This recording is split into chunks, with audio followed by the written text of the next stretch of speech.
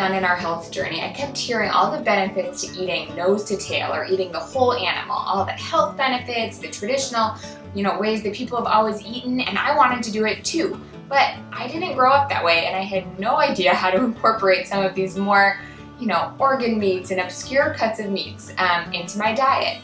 So today I'm going to show you how we incorporate the whole animal, nose to tail, into our regular cooking. So just to give you a little kind of funny picture of what this kind of looks like in our world. So a couple of years ago, I was chatting with a farmer friend at a local farmer's market where they sell meat.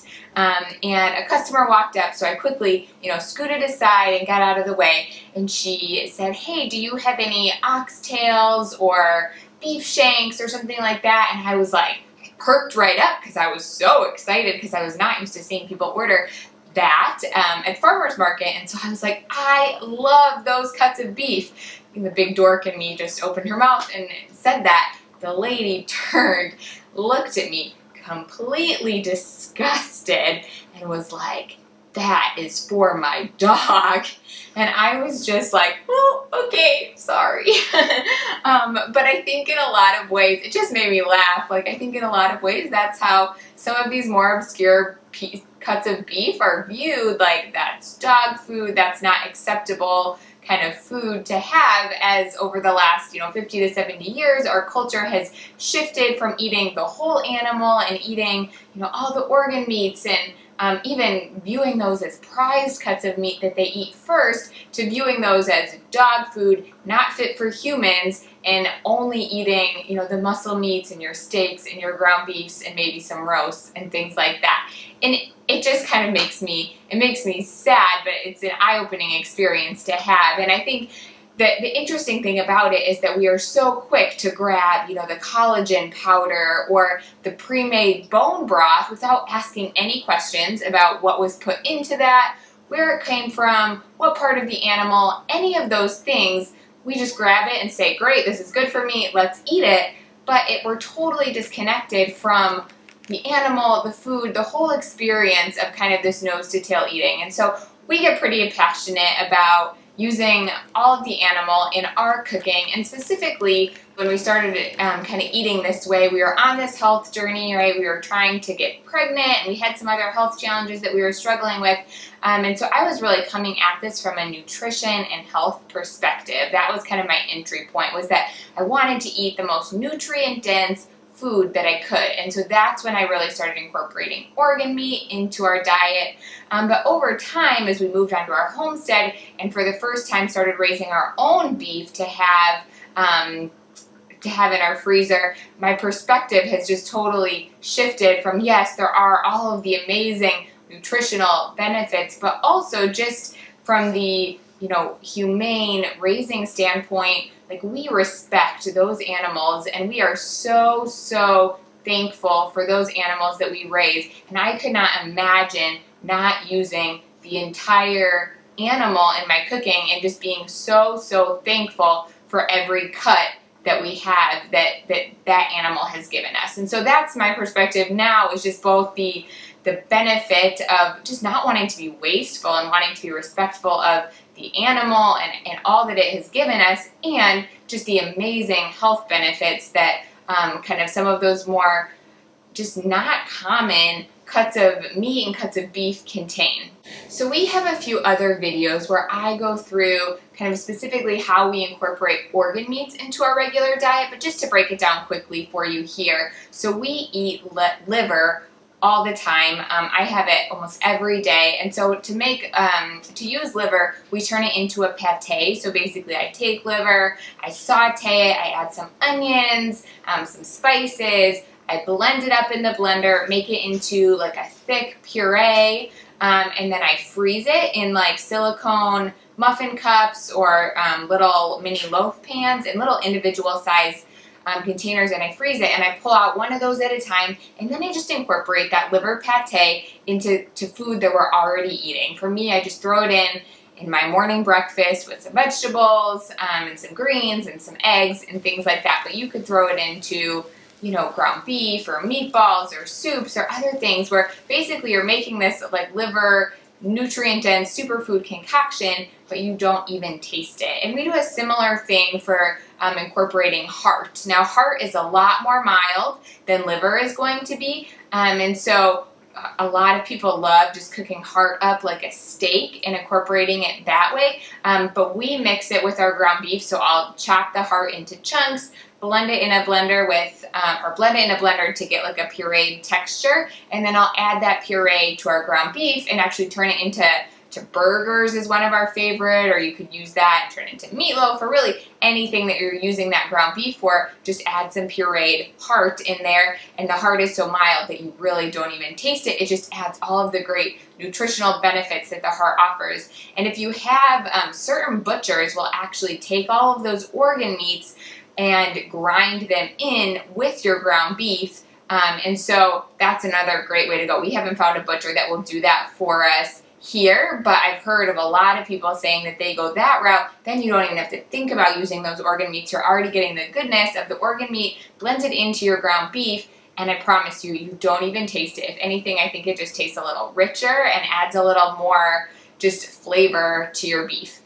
So a couple other more obscure cuts of beef that we really love are beef soup bones and oxtails. And so I actually prepare these the exact same way, which I'll tell you about in a minute. But beef soup bones is what we're making here today. So I've turned those into this delicious stew. And beef soup bones come from the beef. They're also can be called beef shanks, but our butcher always labels them as beef soup bones. And they come from the upper leg of the animal. So as you can imagine, this is a well-worked area of the animal. And so that meat is going to be lean. It's going to be more tough. But it looks like basically a cylindrical disc of meat that has the bone, marrow bone inside of it. So there's like a circle marrow bone, and then there's meat surrounding that. And so that is one of our favorite cuts. That's actually what people turn into osso buco, if you've heard of it, or Vietnamese pho. That's a common cut of beef to use. But what I love to do with our beef soup bones, and this is the same way that I prepare oxtail as well, is I take the beef soup bones and I just sear them on a pan to just, seal in the moisture and get that nice flavor, and then I slow cook them. So with these more tough cuts of beef, you definitely, slow cooking is your best friend. That is going to make them melt in your mouth, fall off the bone. That is definitely the way to cook these more tough, often these more obscure cuts of beef. And so after searing it on the pan, I put it in either a slow cooker, or we do this in our Dutch oven and then cook it in the oven, but it's the same thing as cooking it on low in your slow cooker.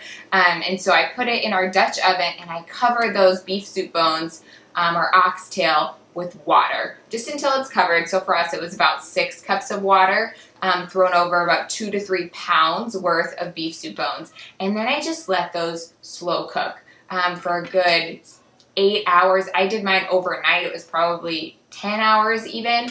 And you're just gonna let all of that connective tissue in those connective tissue that's in that meat break down, and it's going to give you this really collagen-rich, nutrient-dense, flavorful broth that is just the best. And I found it so interesting the more that I kind of dive into this way of eating and nutrition is actually I crave beef marrow since being pregnant and breastfeeding for the last several years. Like, that is just a food that I often find myself craving, which I thought was interesting. But as I looked more into kind of the nutrition of bone marrow and all of the amazing nutritional benefits that it has, besides just the gut healing properties, the immune boosting properties, the anti-inflammatory properties, and just the fact that it's been one of these kind of prized foods for, centuries and centuries and centuries.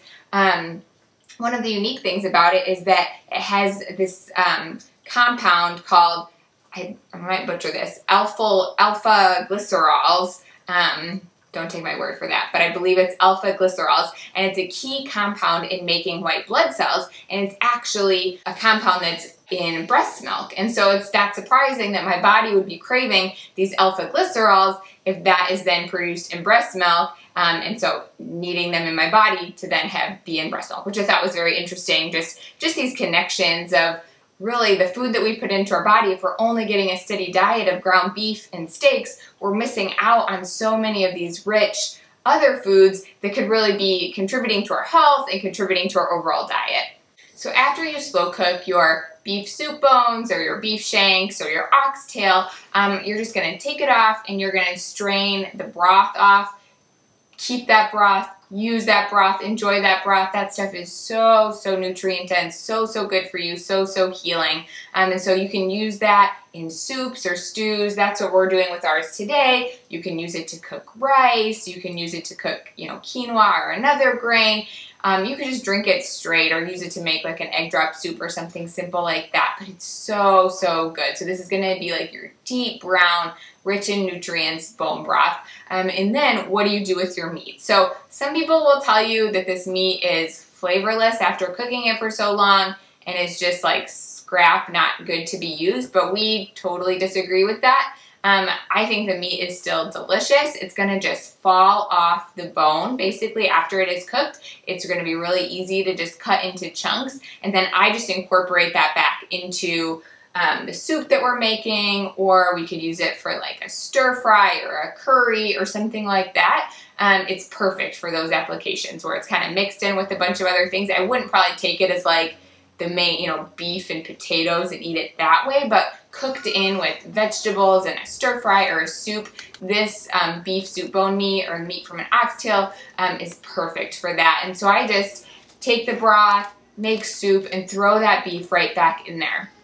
Alternatively, if you don't want to do that two-step process of slow cooking the beef, straining the broth, and doing that, you could also just do it as a one-pot meal. So you could just throw in your soup bones or your oxtail with the bones and everything, throw in your water, get that cooking, and then just add in, your potatoes and carrots and vegetables and whatever else you wanted to add to your stew right then and there, and just have a one-pot meal. So after that is done slow cooking, you're just going to need to go in and remove the bones, but the bones are pretty big and easy, they're just going to fall off basically. So you just have to remove the bones, and then you have a one-pot super stew ready to go. And actually in the post below, I'll post one of our favorite recipes for doing that kind of one-pot beef stew using beef soup bones.